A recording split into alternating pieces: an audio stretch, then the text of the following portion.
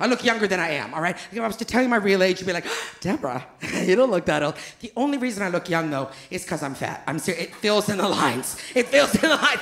People with Botox, are you stupid? This is cheese. Are you kidding me? Dairy products, you idiot. Look at this. I'm a cherub. Look at this face. Are you kidding? I'm gonna die soon, but I'm gonna look good, though. You know what I mean? I'm gonna look. Did she die as a baby? Did she die as a baby? Anyway, here's the thing. So I look young, but I have the wisdom of an old woman. And I'll tell you this right now. Here's something I'm gonna pass on to you. Do you have a day job? Do you have to go somewhere tomorrow? Yeah, do you hate your day job? Do you hate your day job? Let me tell you this. You wanna pass time at a day job? Find someone to hate at the office. Nothing passes time like hating someone at the office. She walks by, you're like, look at that bitch. Is it for her? Is it for her?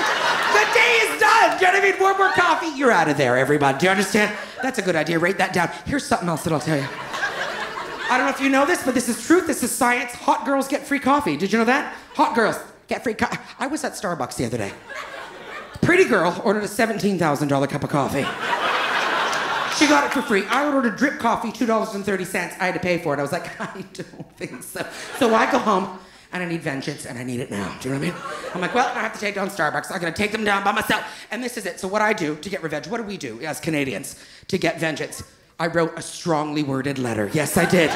All capitals, lots of exclamation points. Do you know what I mean? I didn't send it. That would be too aggressive. I'll tell you this. Another thing, I saw a fabulous a news story. Do you remember this one, guys? This happened a couple years ago. It's my favorite of all time. No one is going to beat this. No news story is going to beat this in my world. Do you remember years ago when there was a female astronaut? Do you remember this?